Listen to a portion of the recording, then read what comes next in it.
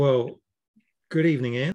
For Good everybody evening. who's listening to this, this is, of course, Professor Ian Stewart, one of the joint authors of the Science of Discworld Series. So a question I'm sure you've been asked before, Ian, but people keep asking, is tell us, how did this all come about?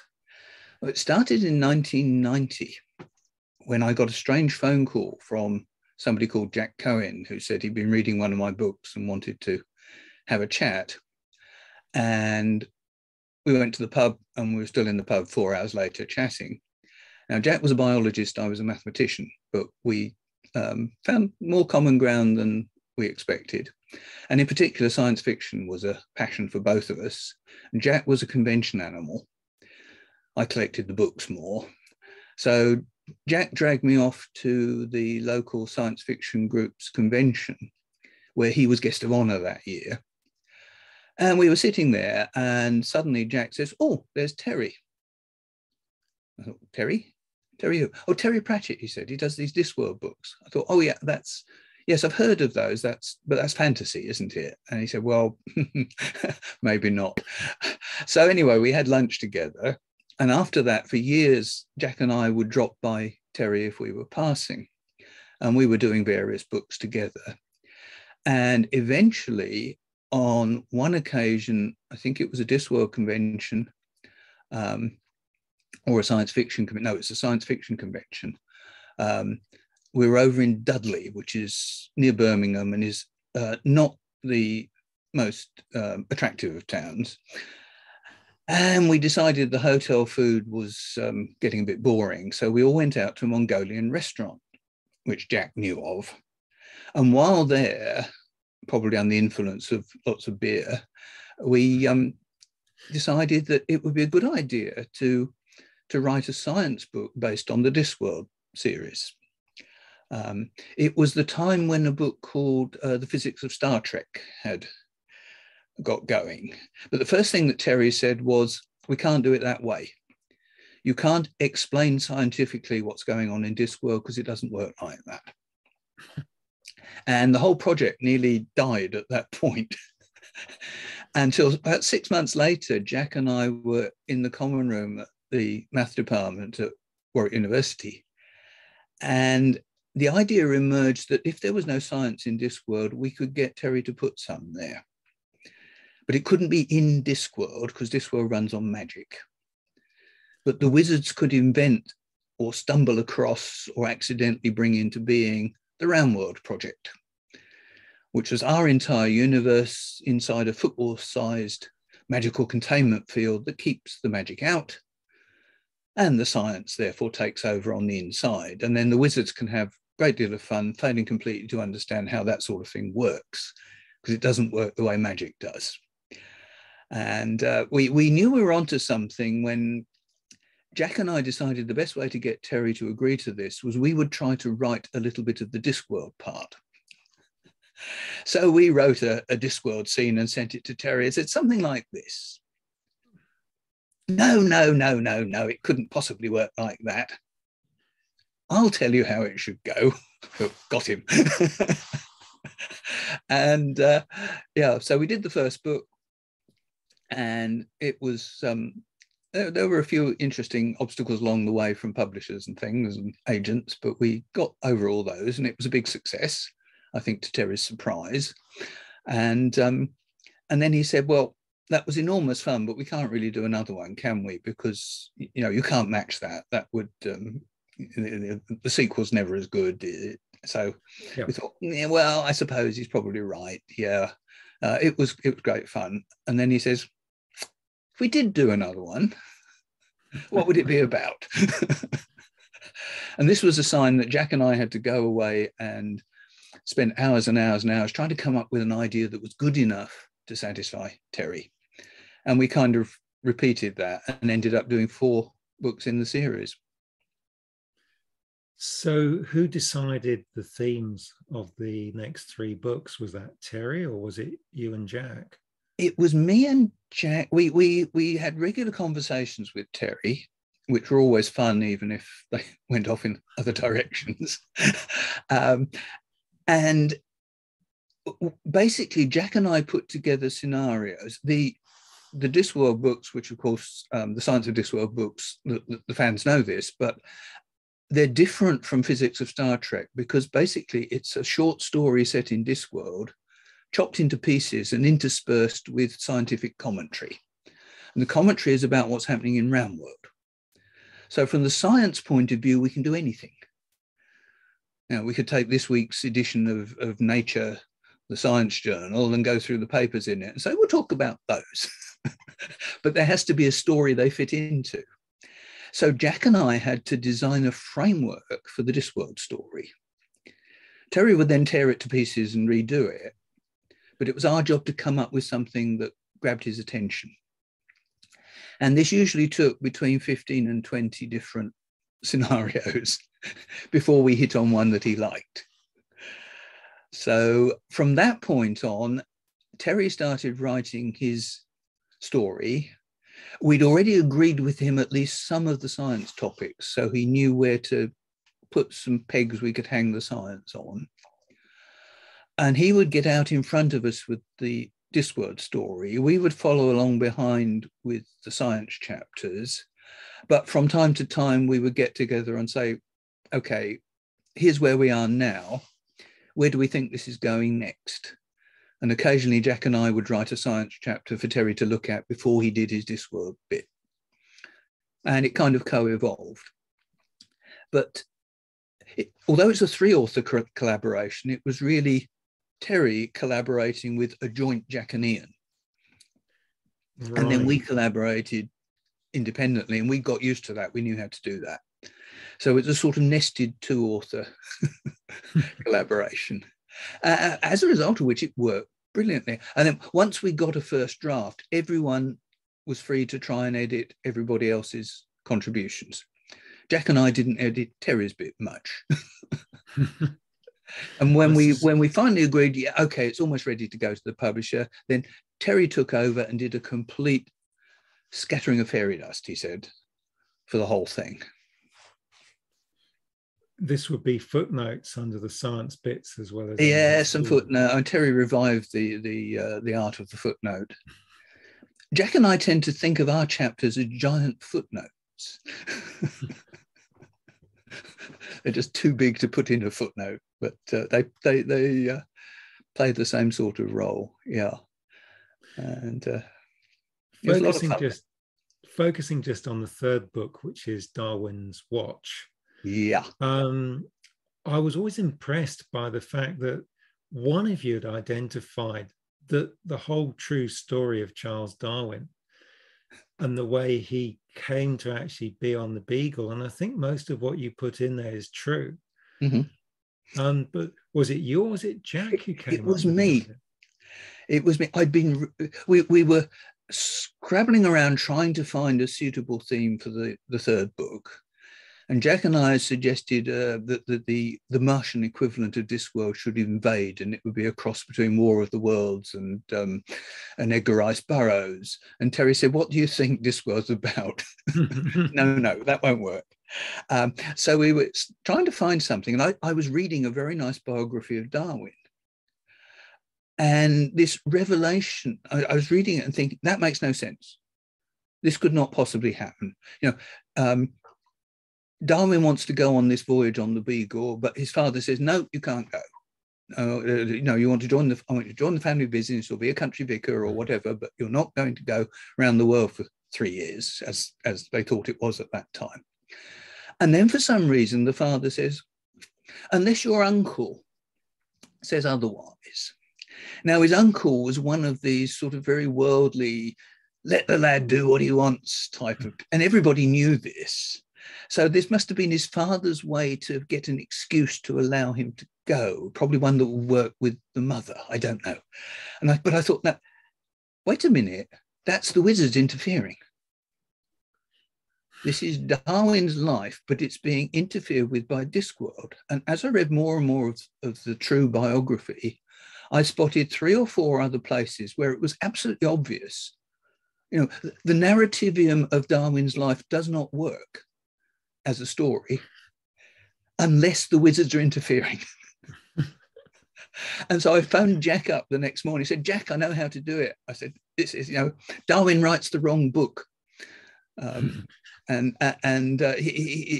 whole of Victorian England actually is very happy with intelligent design, and God did everything. And then the wizards realize it's gone off the rails and have to put, what are you on? He says.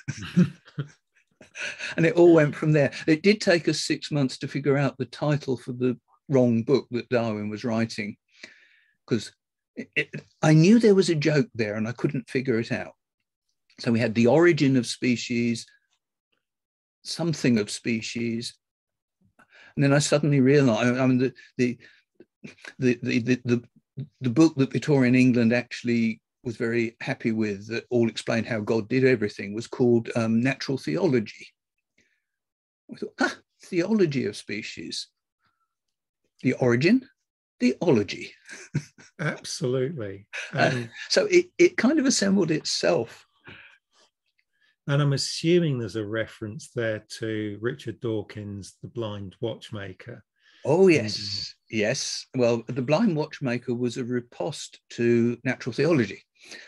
The whole argument in natural theology starts with, if you're walking on the heath and you find a watch and you look at the intricate manner in which this behaves and does the task for which it is suited, somebody must have designed it. So if you find a frog, which is also very intricate and does the job that frogs ought to do, somebody must have designed it. And Dawkins took this to pieces in The Blind Watchmaker. And we actually, we got Richard's permission for this because we kind of know him. And the Reverend Richard Dawkins appears in the book with his permission. I'm glad to hear it, because Richard Dawkins has certain opinions about religion. Yes, he does. No, he's quite relaxed and friendly when you get him off his hobby horse. So he was quite happy to. I mean, he was a very good friend of Douglas Adams, Hitchhiker's Guide. So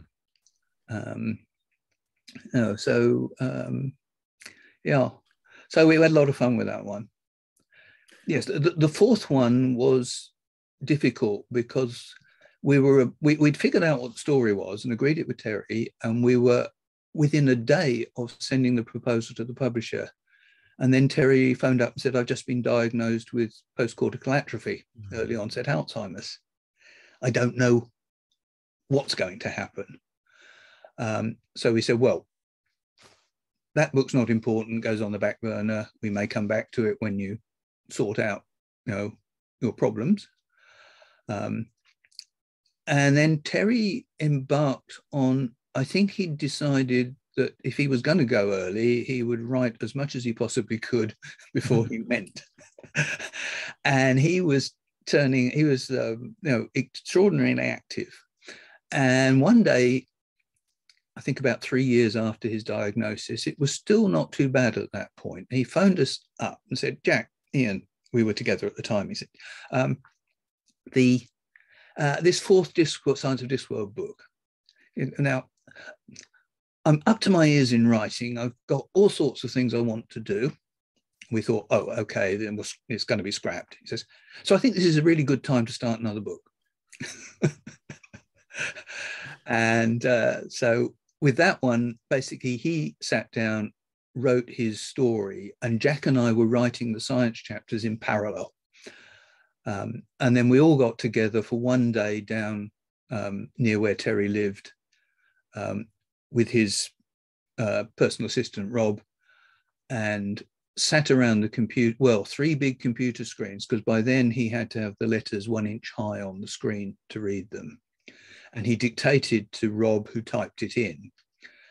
And the 3 of us sat around the computer screen and line by line wrote 2 pages extra for the Discworld story to make the whole book come together. So Terry was prepared to make a huge effort under very difficult circumstances. I mean, writing no longer came naturally, in the sense that it was in his head, but you've got to get it into the computer. And that's hard work. But it worked so well that by lunchtime, Terry says, okay, we're done, let's go to the pub. So we went to the pub.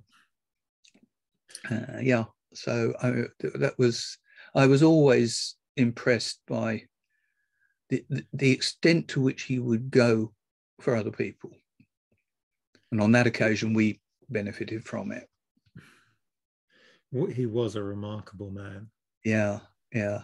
And you and Jack have obviously been a partnership for quite a long time. And I believe you've got a small story to share with us. I have. Well, Jack died a few years ago. He was 84, I think. Yeah, he was 84 at the time. So, you know, he had a good innings, but he is remembered very fondly by about 90% of the people who knew him, and the other 10% have a very different opinion, Jack being Jack. But there is a lovely story which it's straight out of Discworld, really. You could put this into Discworld. So it goes right back to when Jack was a lecturer at Birmingham University doing research on feathers. He was doing developmental biology, how do feathers grow? He was actually interested in hair, which is very similar. And I think was looking for a cure for baldness, but he was actually working with chickens and feathers. And it was experimental science. So he had an animal room with cages with chickens. And the government from time to time sent an inspector to check the animals were being held under reasonable conditions. And the inspector, who was a chap called Colonel Odling Smee. You couldn't make a name. Yeah, no, I'm not making this up. I'm not making this up. I think he was a colonel. He was certainly a military man, somewhere fairly high up. And Odling Smee definitely is correct. You can't forget a name like that. Okay, he was due to visit. The day before he visited, Jack, for some reason, had visited some people who lived on a canal boat who were keeping a pet monkey. And Jack realized that the pet monkey was not being kept in very good conditions. And I think with a few threats of calling the authorities, persuaded them to hand the monkey over to him. So it became a rescue monkey. He then had the problem, what do you do with the monkey? So he stuck it in a cage and put it in the animal room. Right. So the day of the visit arrived, and about a quarter of an hour before Odling Smee was due to turn up, Jack arrives outside the animal room, and his two young lady lab assistants are standing there saying, Jack, don't go in. We'll sort it. Delay the inspector by half an hour. Find some excuse. No, don't ask questions, just get on with it. And they disappeared inside, which I thought, what the hell's going on? So what do I do? Oh, I know. Okay, well, Odling Smee is going to visit the head of department first as a courtesy call. So he rushed off to the head of department, who was a very straight-laced sort of slightly Germanic person, and said, we've got to delay the inspector for half an hour. Why? I don't know, but we've got to do it. Something terrible is going to happen if we don't. I know. You keep a bottle of sherry in the cupboard, don't you, for special occasions? No, yes, says the head of department. Get the sherry bottle out and we'll offer Odling Smee a glass of sherry. Tell him it's your birthday. It's your birthday. I know it's in the morning, but this is a special departmental tradition. On the head of department's birthday, every visitor gets a glass of sherry. Oh, right. Okay. So Odling Smee arrives and is surprised to be offered a glass of sherry and told this completely spurious tale of why. And eventually the half hour passes. And Odling Smee keeps saying, I really ought to inspect the chickens. Oh, no, have another glass. And eventually, I must inspect the chickens. Okay, come and inspect the chickens. So the three of them go in, none of them knowing what's going to happen. And the two lab assistants are there. And all is very calm and quiet. And the monkey's sitting in its cage in one corner, but that's okay. That Jack can explain what that's doing there. And the inspector's not interested in monkeys. Okay, I want to inspect the chickens. Well, they look at where the chicken cages are, and there's a big sheet over the chicken cages, covering them completely. And a notice pinned to it, Dr. Cohen's light dark experiment. So Jack being fairly quick off the mark, figures something has happened to the chickens. But they're behind, you can hear them going cluck, cluck, cluck. They all sound very happy. And so Waddling Smith says, "Okay, can I just peep behind this curtain and inspect the chickens?" And the lab says, "Oh, you can't do that. That's 3 months' work down the drain if you do that. The light dark experiment won't work if you let the light in when it's supposed to be dark." "Oh, well, you can hear they're okay." "Oh yes, cluck, cluck, cluck. Very nice. Okay, well, okay. But next time I come, I want to see those chickens." "Oh yes, that's fine. No problem. We'll do that because the experiment will be over then." So Waddling Smee goes off and Jack turns to his assistant. "What the hell is going on?" They pull off the sheet. The monkey has plucked all of the chickens. The room was knee deep in feathers.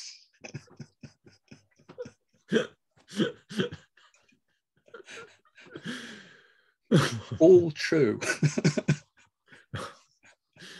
Not even Terry could make that one up. Not even Terry could make that up, but Jack was like that. This is entirely believable. Yeah.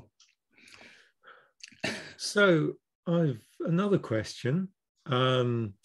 Obviously, Professor of Mathematics, and you were at Warwick University for quite a long time. And you've obviously read about the unseen University of Ankh-Morpork. I mean, obviously, there's no similarity whatsoever between the two establishments, is there? Well, on the surface, I mean, the obvious thing about Unseen University in Ankh-Morpork is it's modelled on what the Cambridge and Oxford colleges definitely used to be like, and to some extent still are like. I mean, I did my degree in Cambridge. It was at Churchill College, which was a new college, but there were a lot of the old traditions. There was high table, there was sherry with the master, there were, and the fellows would go to the fellows' room afterwards and so forth. Now, Warwick being a completely new university, it was 4 years old when I arrived, 1967, as a PhD student. I was actually there for 42 years before I retired, with a few visits to America and Germany and New Zealand for 3.5 years in the middle. So I grew up in the place. Now, on the surface, it wasn't like a Cambridge college very much at all. We might all go out for a beer together, but we wouldn't go into the common room for sherry. But the kind of academic politics and other things which Terry pokes fun at quite reasonably enough, that happens in all universities. It happens in all subject areas. It's a little bit different from one area to another. Mathematicians on the whole are more cooperative. Mathematicians quite often will go somewhere and give a lecture to the other mathematicians somewhere else, at some other university, seminar. "This is what I'm working on at the moment. This is where I got stuck. Does anybody have any ideas? Can you help?" A physicist or a biologist would hardly ever do that. They would only give a talk after the work's been published in case somebody else got the same idea and stole it. Mathematicians don't worry about people stealing their ideas. I think because we tend to carve the subject up into little specialities and we all work in our own little piece. So no one's going to steal the ideas because nobody else understands that area anyway. If they do, they're all friends. Whereas in physics, if it's the latest thing, it's the Higgs boson or graphene or whatever, they all pile in, and then they worry someone else will beat them to it. But nonetheless, in mathematics, you do get a certain amount of ideological disputes. There are people who are always make a nuisance of themselves in departmental meetings. You know who they are, you know what they're going to say, nobody can stop them, they're going to say it anyway. So there are certainly quite a few aspects of academic life, even in a modern new university, which are uncomfortably close to Unseen University. They have a more interesting librarian. I think it's the fourth Science of Discworld book that starts with Ponder Stibbons explaining that every university needs a big thing. Yes. A big project. That's right. Yes, this is how you get your brownie points. With one of the problems at Warwick, particularly when we started as a new university, was we couldn't have a big thing. We were too small. We were too young. The big things had already been taken. We couldn't do radio astronomy and set up a massive radio dish. For years, the government wouldn't let us start a medical school. But we did have, the math department had one fairly big thing, which was we ran international conferences. Every year we had a symposium, which I believe is a Greek word for drinking together. So we would invite about 200 of the world's top mathematicians to come to Warwick and stay for anything from 2 days to a year on some specific chosen topic. And we could run those things fairly cheaply. We got grants from the government to do it. But it was our big thing. It put Warwick maths on the map from day one. Most of the world's top mathematicians had been to Warwick University. Many of them, they knew about Oxford and Cambridge and maybe a few other universities, but most places in England, they had no knowledge of, never been to, but we were up there, partly because Oxford and Cambridge failed to understand that they ought to be running this kind of thing. They caught up later. So were you involved in setting this up? I was a fairly young new lecturer when I arrived. So for the first few years, I just enjoyed the visits from lots and lots of mathematicians and going to talks by famous people and so forth. It was a great atmosphere. And it was very small. When I arrived, there were 600 students. It's about 22,000 now. Yeah, it expanded quite fast. But 600 students in all subjects, postgraduate and undergraduate. So there are about 25 math postgraduates, some doing MSc, some doing PhDs. And then I got appointed there, and by then we'd grown to about 1,000 students. So initially I wasn't involved, but by 1989, I and three other lecturers there, actually two of them were postdocs at that point, we were in line to run one of these symposia. Basically, the idea was, in the early days, it was the senior professors who applied for these things. But very early on, the department decided that what they needed to do was get some of their younger people to apply for these grants and run these things with some help. The credibility came from what the senior professors had done. But so the four of us got together and we had a year symposium, 1989, lots and lots of visitors. There was a secretary who helped find them accommodation, handle all the admin side of things. Our job was to choose the people, organize the talks, talk to them, work with them. That was great fun.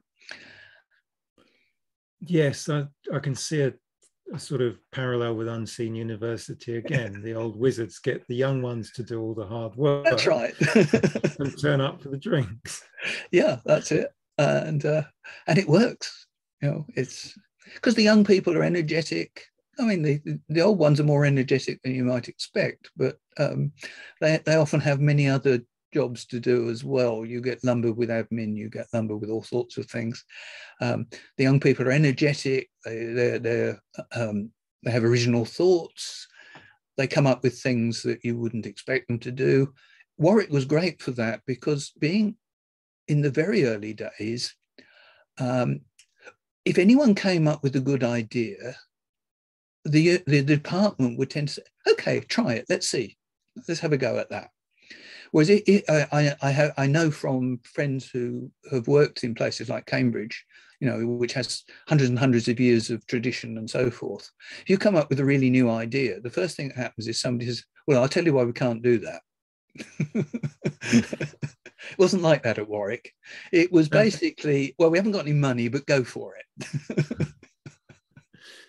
And they were obviously happy for you and Jack to go off writing these books with Terry. And yes, that was partly the head of department. Well, the founding professor, who probably by that time wasn't head of department, was Christopher Zeman. And Christopher was very unusual. He was a world-class mathematician, and he spent a lot of time wandering around schools, giving public lectures, talking to non-mathematicians, and he valued that kind of thing. He went on the radio and talked about topology on the third program on BBC Radio. So he approved of that kind of thing. So when I started doing it, I think Christopher saw me as a kind of fellow spirit. Now, the rule was you had to do everything else.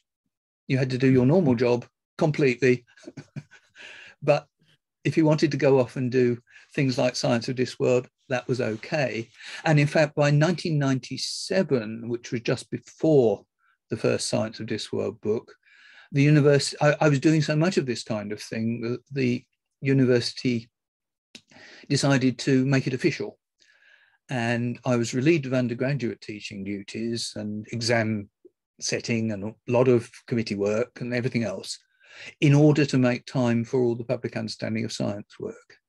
This was about the time Richard Dawkins had a professorship at Oxford for precisely that purpose. And I think Warwick felt, we need one of those, but we can't get an endowed professorship from outside. We'll have to do it ourselves. So we got this Stewart bloke, let's turn him loose. And so they encouraged it, which was refreshing and initially unusual. Nowadays, every university wants somebody like this. It's gone from why are you wasting your time talking to the public, from why you're wasting time doing research when you ought to be talking to the public. Indeed, but no other university can go, well, why are you wasting your time writing with this Terry Pratchett fellow? No, and Warwick also has the distinction of giving Terry the first of his honorary degrees. And I think I think he had 10 or has 10. That was quite interesting, actually, because Jack and I actually were responsible for that.